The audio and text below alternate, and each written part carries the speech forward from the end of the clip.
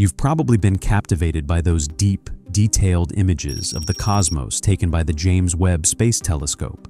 They feel like windows opening onto infinity. But down here on Earth, a new observatory is starting to deliver results that are right up there. The Vera Rubin Observatory has just taken its first observational steps, and it looks incredible. Atop a mountain in Chile, this observatory has begun photographing the sky with the largest digital camera ever built for astronomy. Picture a camera the size of a compact car, weighing about 2.8 metric tons and able to capture, with each click, an image of roughly 3.2 billion pixels. Yes, billions. It's an absurd amount of information. No surprise that in a single night of observations, the survey can generate something like 20 terabytes of data. Since the observatory operates in Chile, but the central processing happens in the United States, a dedicated ultra-high capacity link on the order of 100 gigabits was set up to connect the facility to Miami, where the data stream enters infrastructure already prepared for this deluge of information. The first official images were released to the public in June 2025, and honestly, they rank among the most striking astronomical records we've ever seen. And the best part, this is just the beginning. What exactly do these first portraits show us? How were they produced? And what do scientists hope to discover with this project over the coming years? Today, we'll look at what's already been revealed and understand why Rubin could change the way we study the universe. Some operations are already underway, but the final tests should extend through the end of 2025.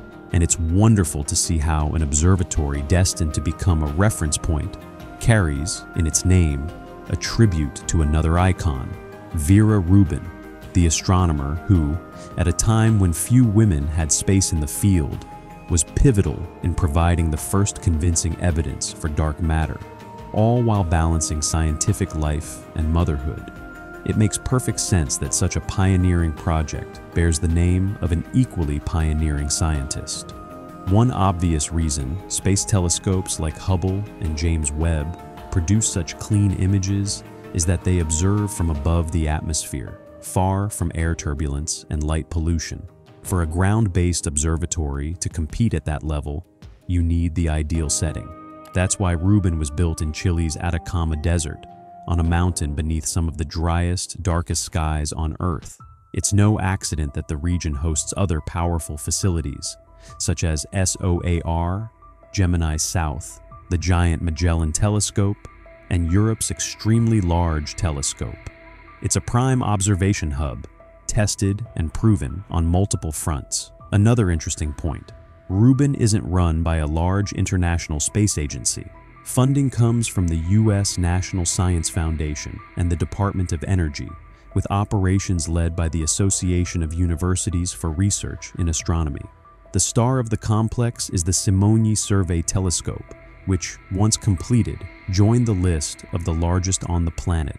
The primary mirror is 8.4 meters in diameter, the secondary 3.5 meters, and there's also a third mirror at 5 meters. While most large telescopes use 2 mirrors, Rubin uses 3, improving the correction of aberrations and ensuring exceptional sharpness over a very wide area of the sky. Mounted to this giant eye is the camera we mentioned, a colossus about 3 meters long and 1.6 meters wide. It captures light in the near ultraviolet, visible, and near infrared, switching filters with the help of a robotic arm.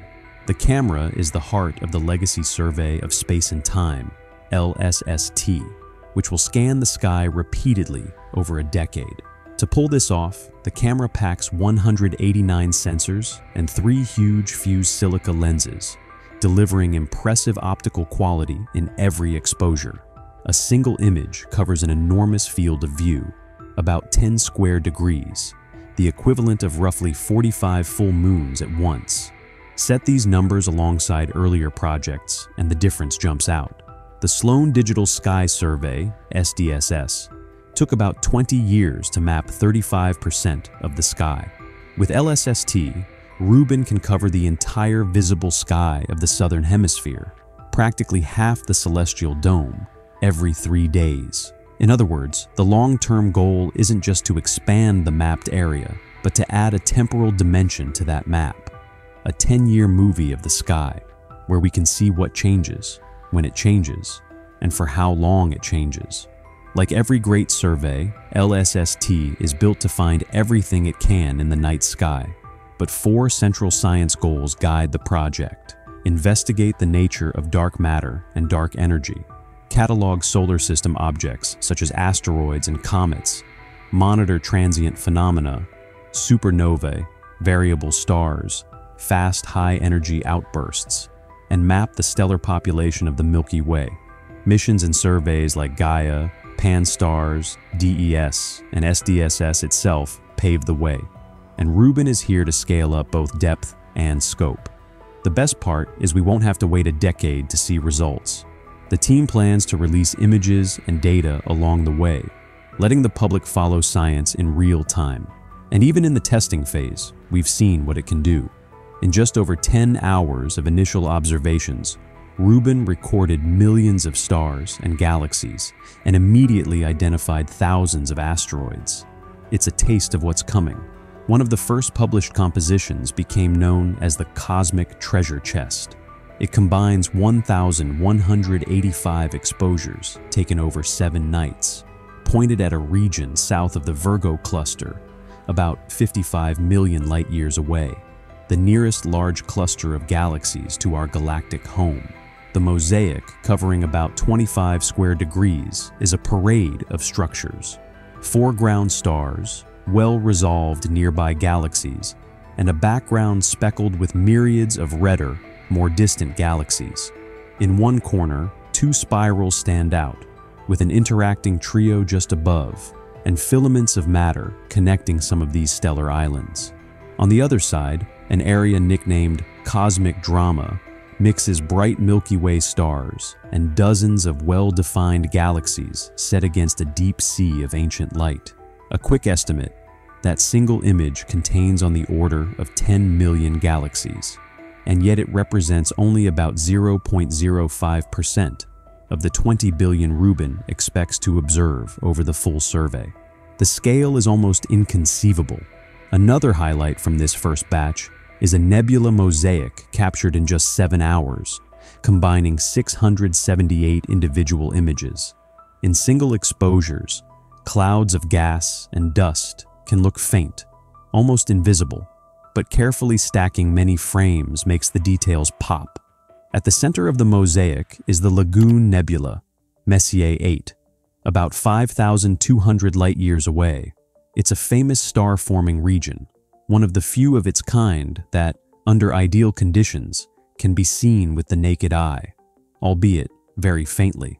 In a small telescope, it typically appears grayish because our eyes have limited sensitivity to certain wavelengths.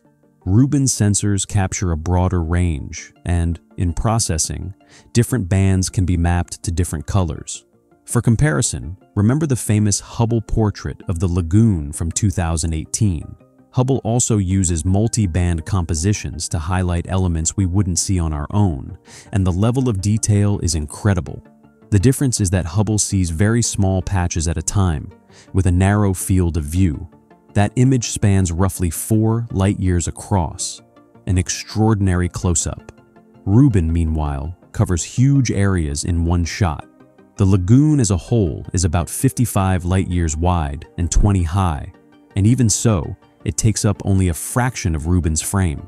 In simple numbers, Hubble can capture, in a single pointing, roughly 1% of the apparent area of our full moon.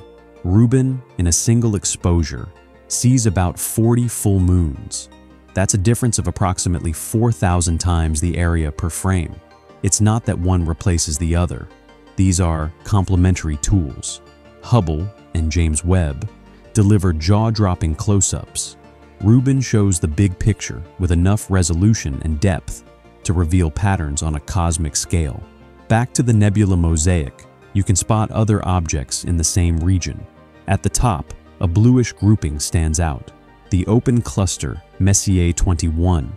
Just below it is the Trifid Nebula, Messier 20, with its pinkish blue glow about 9,000 light-years away in the constellation Sagittarius, a classic target for small telescopes.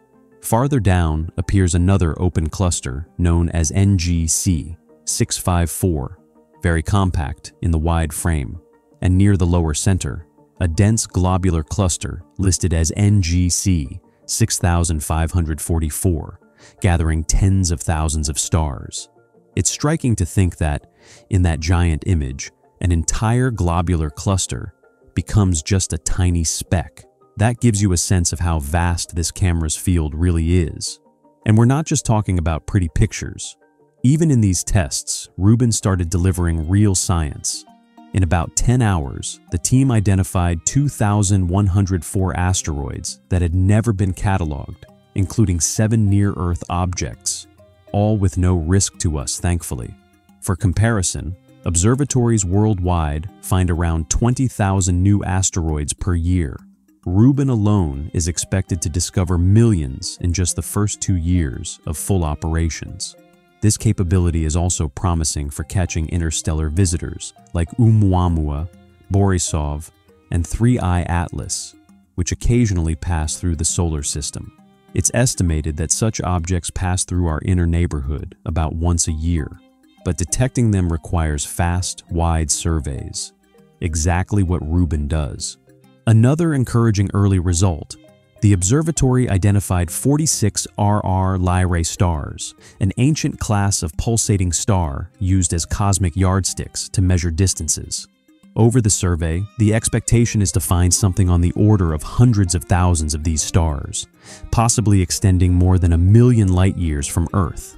With that census, it will be possible to refine the map of the Milky Way's edges and explore its outer structure, its halos, stellar streams, and sparsely populated regions. And remember this number: in just its first year of regular surveying, Rubin is expected to collect more optical data than all major observatories have gathered, combined, to date. By the end of the decade-long survey, projections point to something like 500 petabytes of data, involving billions of objects and trillions of measurements. It's a scientific goldmine that will fuel research for decades, including questions we don't even know to ask yet. Once testing wraps up and the survey hits its intended cadence, Rubin will sweep the southern sky over and over, capturing fleeting events almost live. A supernova that flares and fades in weeks, a star that changes brightness over hours, an asteroid crossing the field in minutes, while simultaneously building a long-term time-lapse of the universe. It's like having an illustrated celestial diary, with new pages filled night after night. Personally, I'm already blown away by these first samples, and the real survey hasn't even started. If this is the appetizer, imagine the feast. It's hard to contain the curiosity about what we'll still see, measure, and understand. Enjoyed what Rubin has shown so far? Then drop a like, subscribe to the channel, and hit the bell so you can catch upcoming discoveries firsthand. Tell us in the comments, which image impressed you more, the cosmic treasure chest or the wide-field lagoon nebula? And if this video inspired you, share it with someone who loves astronomy. It helps the channel grow a lot. Thanks for watching, and see you in the next video.